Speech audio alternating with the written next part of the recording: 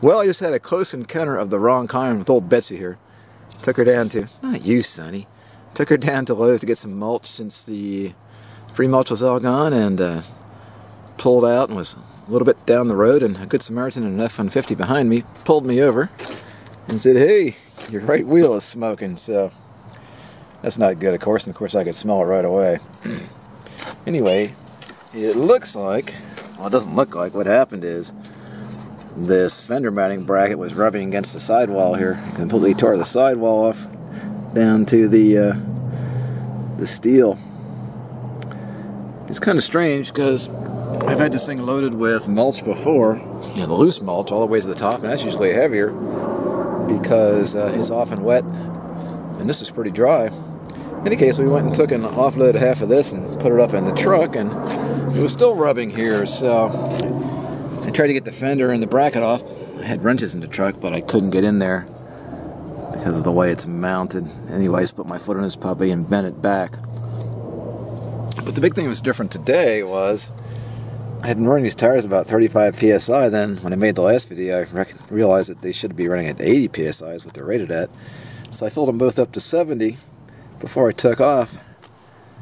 And so I'm thinking that must have something to do with it. That and maybe this bracket wasn't, it might have been bent in the past, because the other side's fine, it didn't rub at all. And like I say, even after we took half the load off, it was still rubbing on here, so. Anyway, at the very least, I'm going to be needing a new tire here. I'll show you the inside.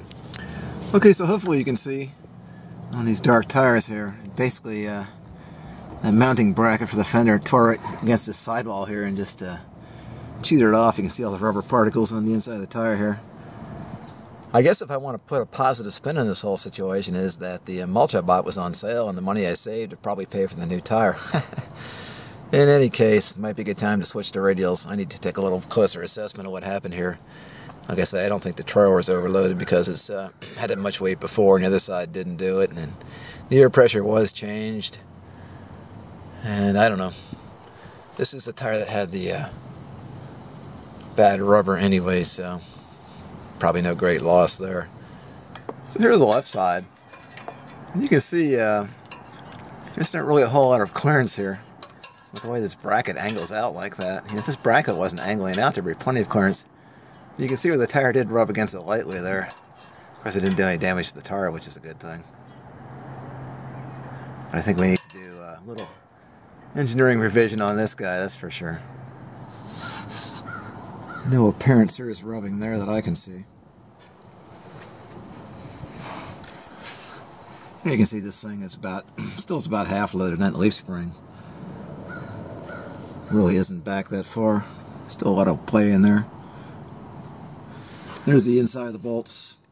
Take that fender bracket, mounting bracket off. I couldn't really get to them without having a swivel adapter from my ratchet, which I didn't have in the truck at the time.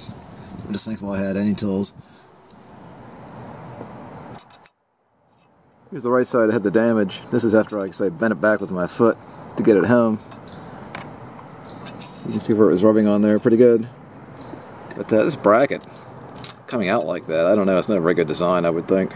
Well, obviously, based on this, that should come straight up as far as possible, and then bend out at the last possible minute there, so probably need to make a change here, that's for sure, because there's not a lot of room for play there.